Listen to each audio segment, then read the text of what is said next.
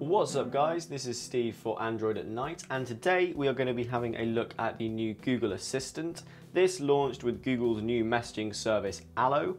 I'm going to be interested to see how Allo does. Hangouts has kind of been floundering for a while, and a lot of Google's attempts or forays into the social media sphere haven't gone particularly well. But anyway, we're going to see how this does in the future. But for now, we are going to be looking at Google's new assistant, which is aptly named Google Assistant. This takes a lot of the power and functionality of Google Now and makes it kind of more charismatic and more responsive.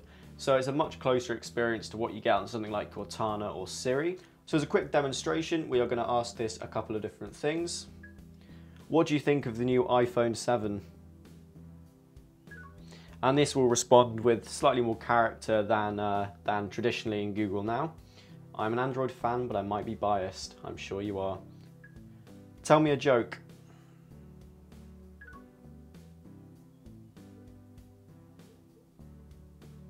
Did you hear about the quarry that went out of business?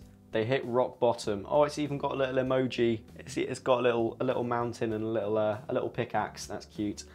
So as you can see, it's got a little bit of character to it. At the bottom here, whenever you ask it anything, be that serious or not serious, you get these contextual replies that it automatically generates. So I can hit one more and it will automatically pull me out another quote-unquote joke. I am now going to tap play a game and see what it does. Chat games, play around in chat, let's try that. Emoji movies, guess the emoji title, let's do that. This game uses emoji puzzles, test your cinematic knowledge. Are you ready? Yes. I was born ready. So we've got a house and chips. House fries. Is that a thing? House chips?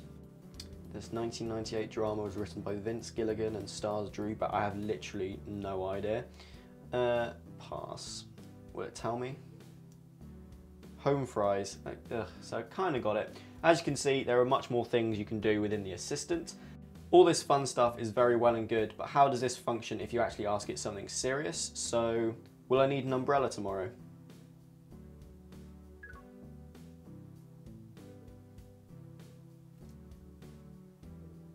Okay, so you actually have to quit out of that before you ask it anything else, which is, what's the weather going to be tomorrow? Something of a classic question. So it now replies in kind of its own voice, so it looks like a pleasant day. It then pulls you up a Google Now kind of styled card, which if you tap will take you to weather. And it also gives you, again, these quick response buttons at the bottom, so I can ask immediately about the weekend. I can ask to get this information sent to me daily.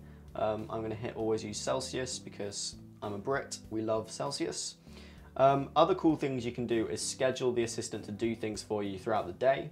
So for example, can you give me news about Donald Trump?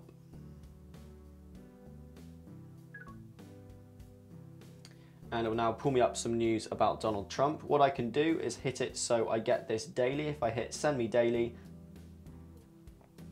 it will then ask me which time I want to be sent this. And I think 8 AM is a bit early for Trump, so let's go for 10 AM. And this will now add it to my subscriptions. If you tap here, you can see all of your active subscriptions. So if you want to get rid of one, you can simply hold it down and hit delete. Show me a painting by Pablo Picasso.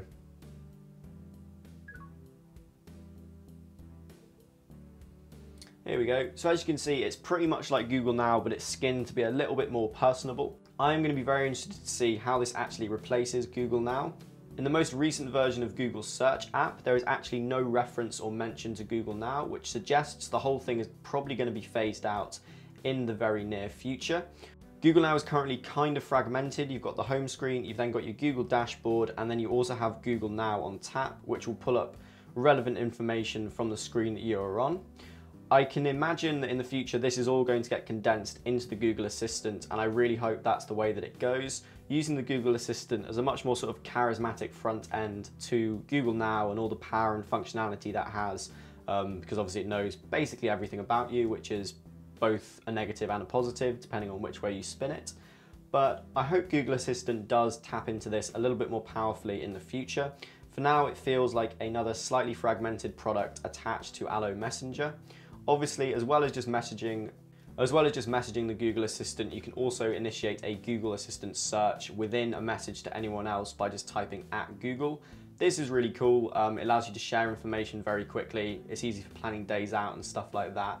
But I would like to see this functionality implemented sort of across the board, across your whole phone. So that, guys, is a real quick look at Google Assistant for Android. If you haven't got the new Google Assistant and Allo app from the Play Store, you can go to the link in the description and download it from the APK instead. I hope you've enjoyed this video. Please like this if it has been useful. Go ahead and subscribe if you haven't already. You can follow me on all my social media whatnots with the links in the description. And as always, I will see you guys in the next video. Peace.